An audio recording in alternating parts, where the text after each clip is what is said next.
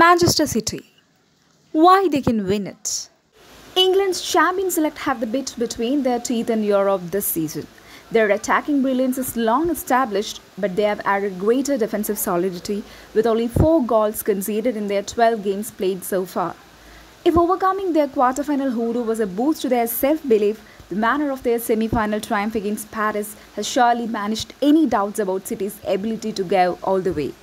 Campaign so far.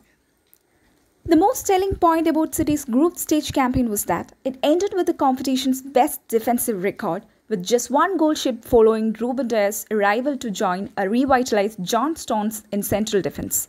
After winning Group C, they posted home and away wins against both Gladbach and Dortmund, before sealing their place in the final with 2 magnificent victories over 2020 finalists Paris. Key player.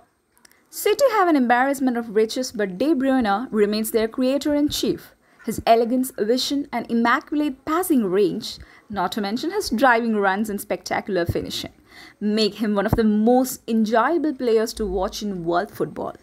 Talking tactics.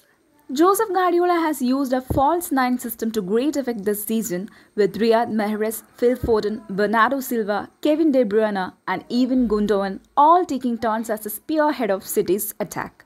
Having suffocated opponents thus far with their relentless pressing and clockwork passing, the citizens are unlikely to change their approach in Porto. As Guardiola said, "We are used to playing a certain way, we cannot do it differently."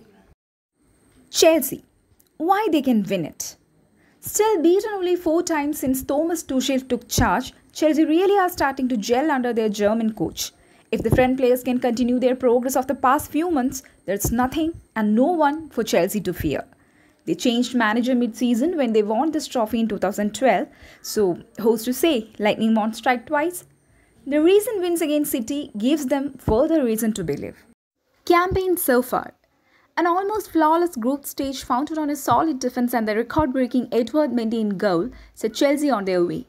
They were seldom threatened by the much-vaunted Atletico in the round of 16, then saw off battling Porto before overcoming 13-time champions Real Madrid in the last 4. Who's in charge?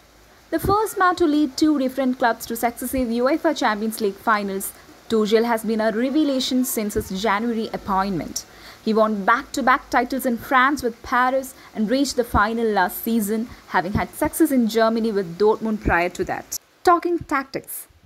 Chelsea will approach the final as they have done every other game under Tuchel, by being hard to break down at the back and waiting for chances to come at the other end. City will be favourites, but Tuchel has already beaten them twice in recent weeks, the FA Cup semi and the Premier League encounter in Manchester. And he will treat this the same way. The manner of their victory against Madrid shows their mettle, that's for sure.